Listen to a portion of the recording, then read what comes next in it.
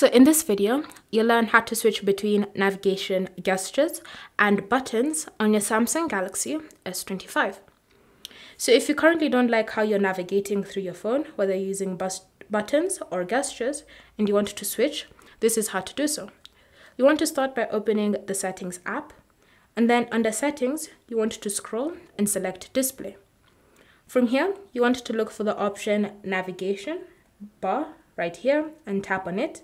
Then from here, you should see buttons and swipe gestures.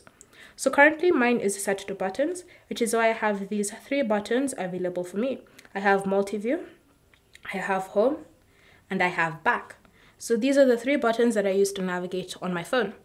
If you want to switch to the other option, so for example, swipe gestures, just tap on it like that.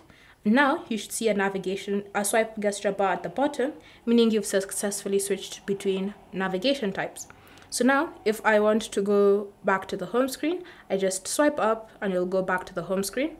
If I want to open multi-view window, I swipe up to the middle of the screen to view all the apps running in the background. If I want to go back, I'll just swipe like that, or swipe like that, or swipe either on the right side or on the left side, and it will take me back to where I was previously. So this is how you can use the swipe gestures on your Galaxy S25. Again, if you want to switch back to buttons, just select the buttons option. Then from here, you'll notice that each navigation has these more options listed underneath. So when you tap on it, if you're under buttons, you should see the option to change the buttons order. So this is how it's currently set with multi-view, home, and back.